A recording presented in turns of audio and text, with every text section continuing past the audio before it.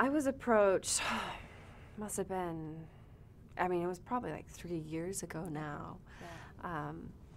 by some producers, and they wanted to do this, and I was really apprehensive. I mean, I've always been, because I've written a book, and I can control what I write, obviously. Right. But then if you add a picture in, which I didn't have any pictures in my book, but that just can lead to more questions and more interpretations, and then you think, well, jumping even just from picture to a movie, like, whoa, that is a liability, like, just open to so many different ways of translation. Like, what if someone did something that wasn't accurate, or that I wasn't comfortable with? And like, it was a really big step for me, and it took a long time before I was like, yes, 100%, I'm on board.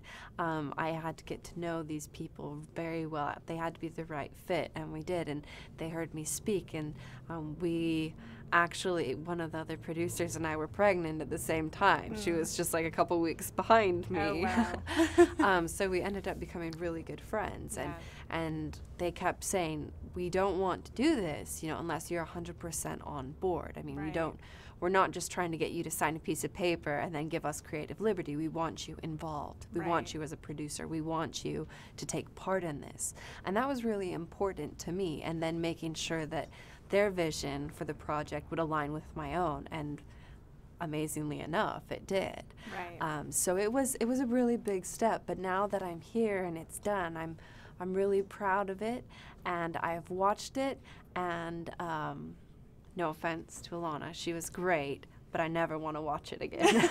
That's how good it was. Okay, yeah, I mean, I can only imagine what it's like, revisiting all of that. Where were you, and who did you watch it with, and did you have to sort of prepare yourself in any way to sit down and Well, I mean, see I that? had been on set with Alana and with Skeen and with Dee Dee, and I'd seen it, and I had been over the script probably 100 times. I don't know. I'd been over the script a lot. And then I narrate a lot of it. So, I mean, I'd seen a lot of the different pieces, and then finally watching the whole thing come together in one format, it was terrifying. My husband was downstairs watching the kids and trying to put my daughter to bed, and I was just upstairs in our bedroom, and I was watching it, and I kept thinking, I don't have to watch this right now. I could just I don't want to watch this. I could just put it away. I can come back after I've had a breather. And then I said, no, I have to watch it. Like, I have to know how it turns out, how it's going to be.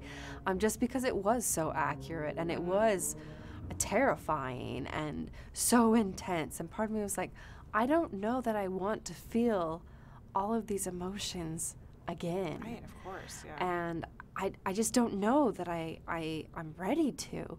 But I did watch it, and I'm glad I did. And it did turn out to be what I wanted it to be. I think it's the closest thing to the real thing that it possibly could be. So I am very proud of it, and I feel like it was very well done, and Alana did a great job, and I'm really excited and terrified to see it go forward. It is easily one of the darkest pieces of material and person I've ever had to figure out. And it definitely took a toll on us.